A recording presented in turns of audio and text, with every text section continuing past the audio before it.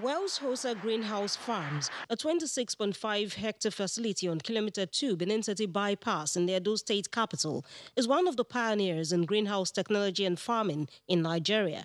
It began production in September 2018, about a year ago.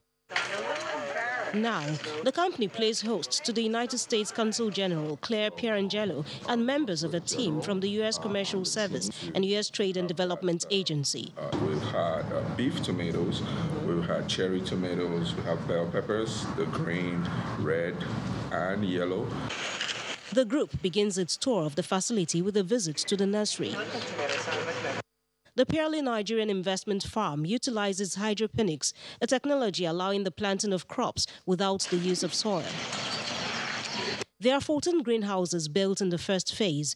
Each occupies 5,400 square meters. Tomato is one of the major crops here. There's also a variety of peppers.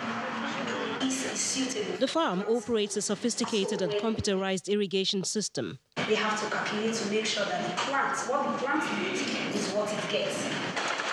The United States Consul General finds the company's vision and efforts impressive. Really excited about his vision for not just his company here, but his company across Nigeria and what is possible in Nigeria to increase food production using technology, using education, and spreading it throughout the country to increase your food security, but also to feed into your industry. So this is a really important vision that they have here, and we're really glad to be able to hear it today and to share in this progress. The managing director of Wells Hosa Greenhouse Farms, Bright Okumbo, touches on the company's plans. Also, most importantly, not just this greenhouse that has been visited today, but to see how we can expand this greenhouse spread all over the country.